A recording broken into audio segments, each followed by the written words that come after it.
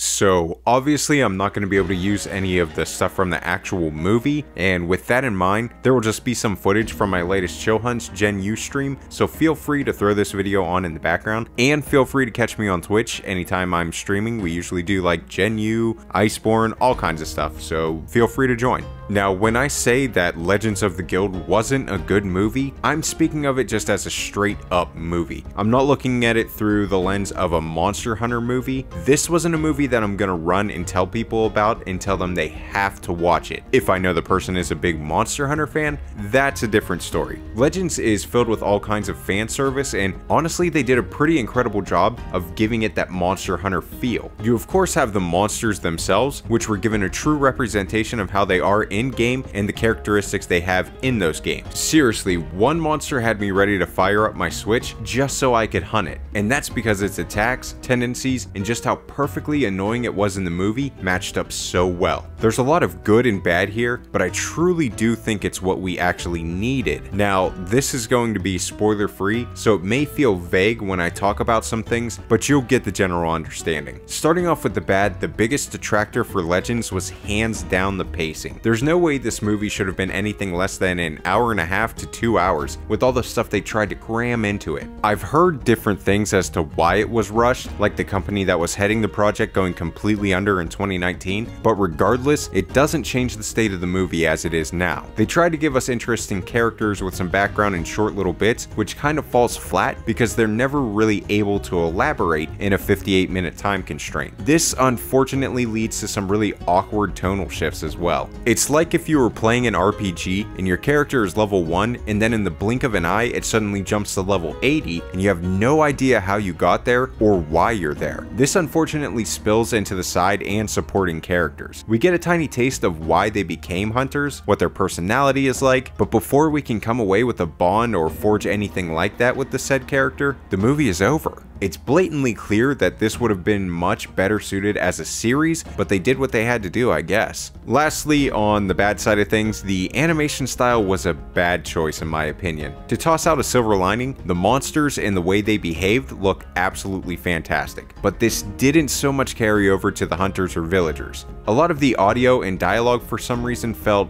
off. I had to check my settings a few times just to make sure English was what it was synced to, and then when it came to any kind of action scene, it seemed really weird with some of the animations and sounds that they just weren't really matching up. This may have been another time constraint, or maybe they wanted things to be more 3D-ish with the recent releases of Worldborn and Rise. Regardless of the reasoning, I'm personally hoping that if we get subsequent releases, that they're in like a 2D animation style, or they polish this style quite a bit. Speaking of sequels or future releases, moving on to the good of Legends, this movie absolutely established a Monster Hunter series that is truly viable and wanted. Unlike the dumpster fire that was the Monster Hunter movie, Legends is very precise in fleshing out the world of Monster Hunter. You have Aiden, who is as excitable as ever, like he's a light bowgun with rapid fire pun ammo. But if we're going to talk about puns, we surely can't leave out the Maylynx Nox, who delivers the kind of kitty puns you'd expect in a Generations or For You style of charm. The balance of nature is a focal point and established pretty well even inside this time constraint. The characters that help to make this balance clear and understood have so much potential. Through the short runtime, you definitely see the potential of those characters and leave the movie wanting to know so much more about them, but the little nibble we got was still a pound for pound net positive. The Ace characters are a great foundation for future entries without a doubt, and there are even other characters with vast amount of potential too. I would absolutely love to get more into the background of May and Ravi, and I do have to say this, there's a scene between May and Paisley that is absolutely heartbreaking. Honestly, elaborating on any of these characters' background is pretty low-hanging fruit, so we'll see if they pluck it. Also, another personal opinion, but the Ace Gunner, Nadia, I feel like absolutely stole the show for me. Best girl, hands down. The monsters in this movie are spotlight stealers every time they're in a scene. There's even a large monster that gets like 2 seconds of screen time, and I got super excited seeing it, seeing how beautiful it looked and the way that it was just acting on instinct as it would. It's not even a question for me. They truly nailed the monsters. It feels like the creators were fresh off some in-game hunts the way that the monsters were so accurately represented. Now, there was a specific issue in this area, but it's impossible able to really elaborate on that one without blatantly giving it away, so I'll let you pick that out. There's also a bit of a misstep when it comes to the gender of the monster, but I fuck that up all the time and get corrected by chat, so I can't really say much. Outside of those things, the monster animations, personalities, characteristics, and tendencies are so good, it had me giddy each time a new monster came on the scene and actually got to contribute. When it comes to fan service, this movie is loaded. Obviously, that isn't enough to catapult it into an overall good movie, but this is exactly what we needed. Once again, after being let down by that piss-filled balloon that was the Monster Hunter movie, people had tapered expectations when it came to the actual representation of a game series this community is truly passionate about. Legend stepped up in that time of worry and delivered a good fan service movie, and I'm happy to see that. There was obvious constraints that forced them to keep things vague and didn't give them the opportunity to flesh out characters with great potential,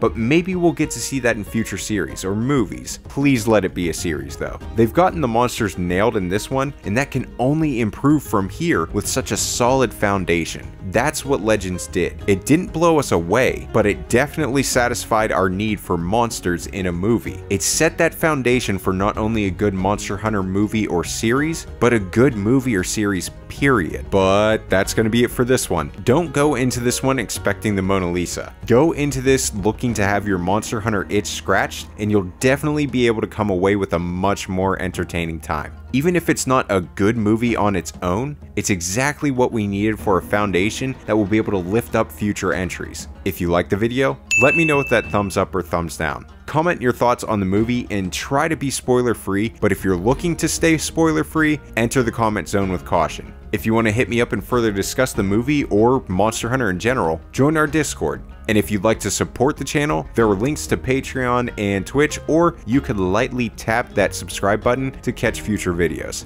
Have a great night, happy hunting, and I will see you guys in the next video.